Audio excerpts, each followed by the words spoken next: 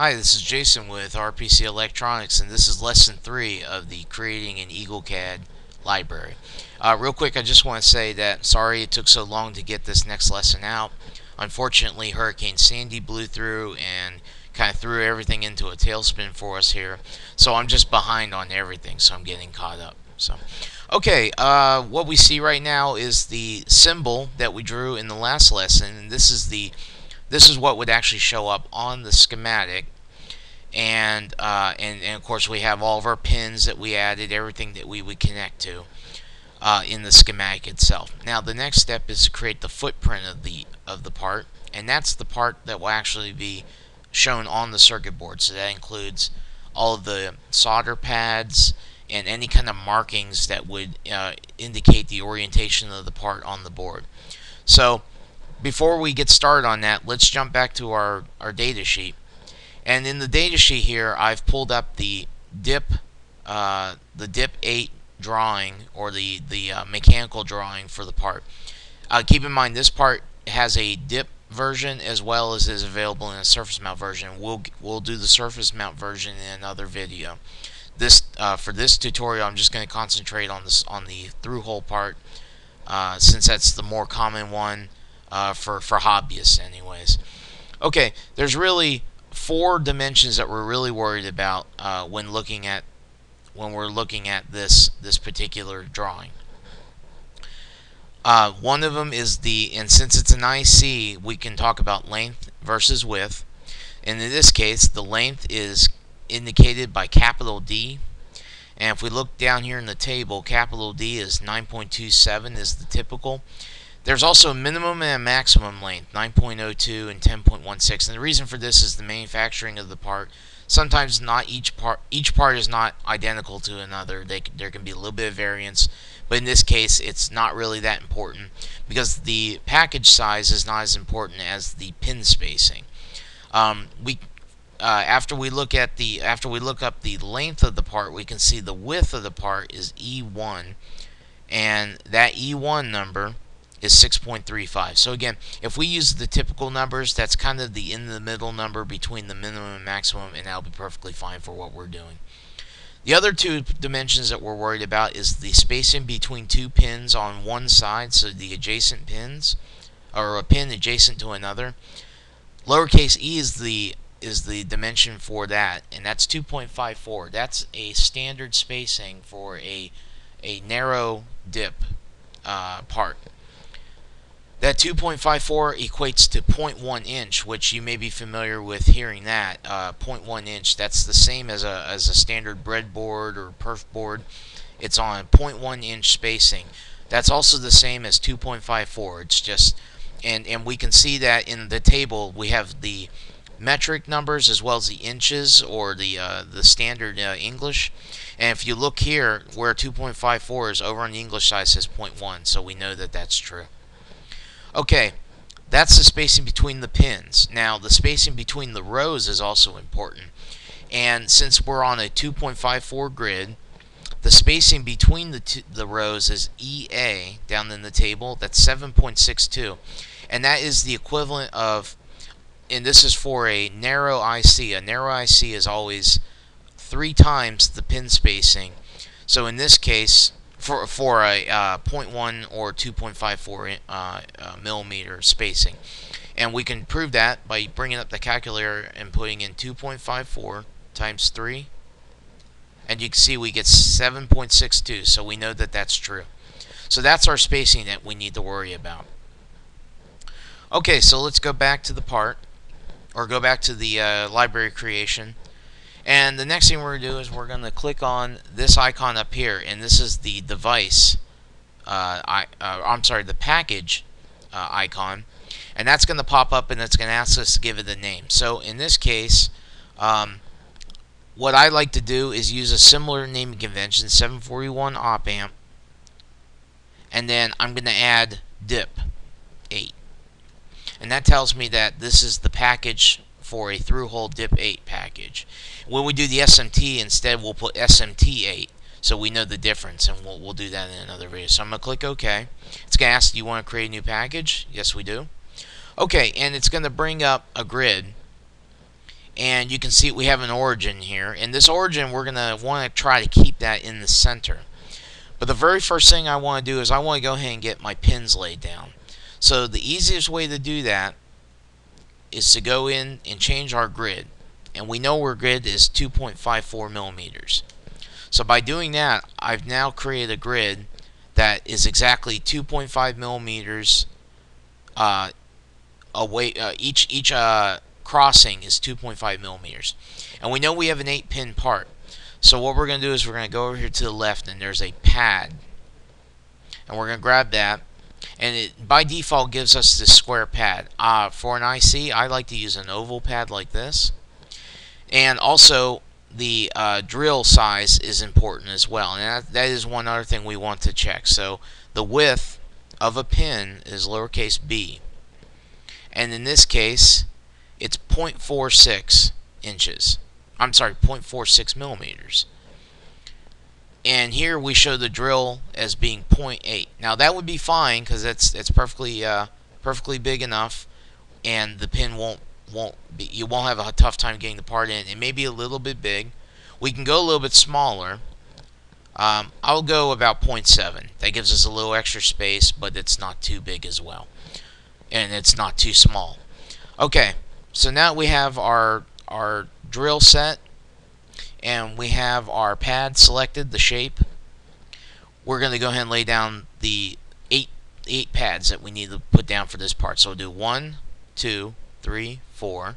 Remember, we're going to skip over 3 to 7.62, and then we'll do 5, 6, 7, 8. Now you'll notice that I laid these down in a U fashion.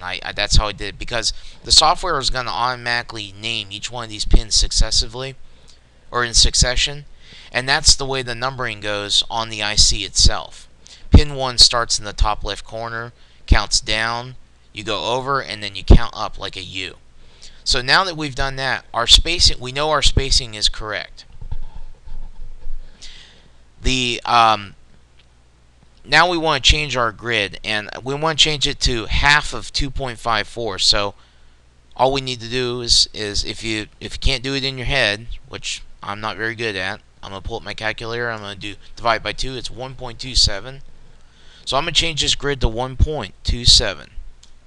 And the reason I did that, I'm going to use my group tool, select all, use the move tool, do move all, and this is going to allow me to move everything so that the origin is now dead center. And that's important because when you're placing the part on the board, you want to know that your origin is centered.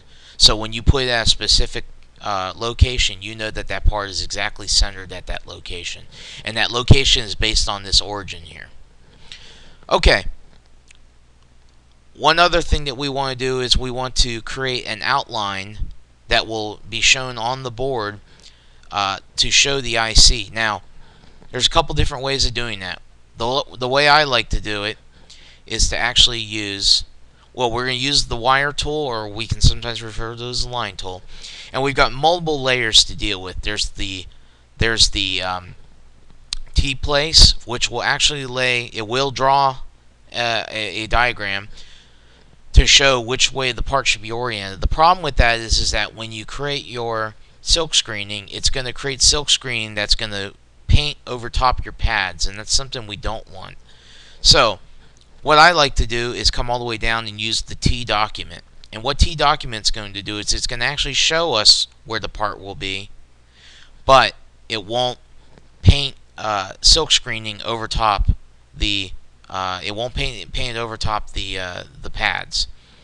So I'm going to zoom in, and I'm going to start right here, and we can change our width if we want to. This is we'll go a little bit bigger, 2.54, and I'm just going to go through and I'm going to draw this in. Now when I get to here, I'm going to click, and the reason I'm going to do that is I would like to use our curved line function so I can create a notch, and this notch is going to show which way is pin 1.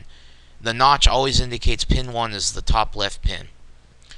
Okay, so now that I've done that, I've created I've created our footprint with our pads and also the drawing of the body of the part. So now we know which way the part would be oriented. Now, if you were to create a silk screen, you could either manually do it when you're creating the board, or if you run a script, it will create a silk screen, but it will not create a silk screen with this T document line. So what you might want to do is we're going to set our grid a little bit smaller. Remember, we're at 1.27, so let's type 1.27 into our calculator, divided by 2. That gives us 0.635. 0.635. And the reason I did that is I want a grid that's a little bit smaller that isn't touching the pads. Now I can use our line tool again, but I'm going to go back to that T place. And I'm going to use that to overlay what we've already done as far as documenting this. But I'm only going to do it where it's not touching the pads. So you can see them just adding these little dashes in between. And then I'm also going to do the ends and the dashes again in between the pads. Now, if I go and I turn off the T document layer, you'll see that what our silk screen will actually look like. Okay, actually two last things to do, and we want to make sure we have T place selected. We're going to use our name tool or the text tool, and we're going to use that name function again, and we're going to go down here and we're going to select T name.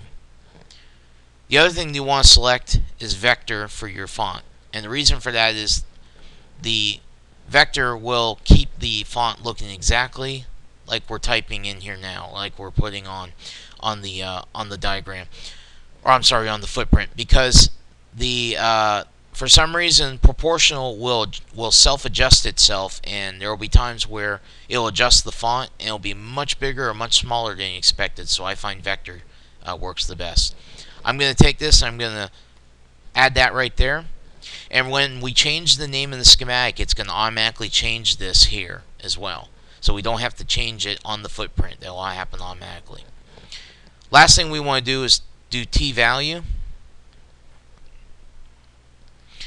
and we'll use our text again, and we'll do LM741, and we're going to put that here. And again, if you change the value in the schematic, it's going to automatically change it here on the footprint. Okay, last thing to do is we're going to go and we're going to change the names of these pads. So we're going to use our name tool, and you'll see that $1 is what has been assigned. So we just want it to be 1, 2, 3, 4, 5, 6, 7, and 8. And the reason we'll do this will make more sense in the next video when we marry the two together. One tip though, if I had placed this one pad, I could have went ahead and renamed it number 1 without the $sign and the P. And if I'd copied it and kept copying it, instead of doing $1, 2, 3, and so forth, it would have actually went from 1 to 2 to 3 to 4, and I would have had to rename them. But I did that anyways just to show you what Eagle would normally do. But that's a tip that you could use for doing. That's very helpful if you're doing a package that uses a lot of pins, and you don't have to go through and rename every single one of them. You can rename the one and then copy it, keep copying it, and it'll automatically keep the naming convention that you chose. Okay, that's pretty much it for this part, and in the next lesson we'll marry the two together and we'll have a complete package. So we'll see you then in the next lesson.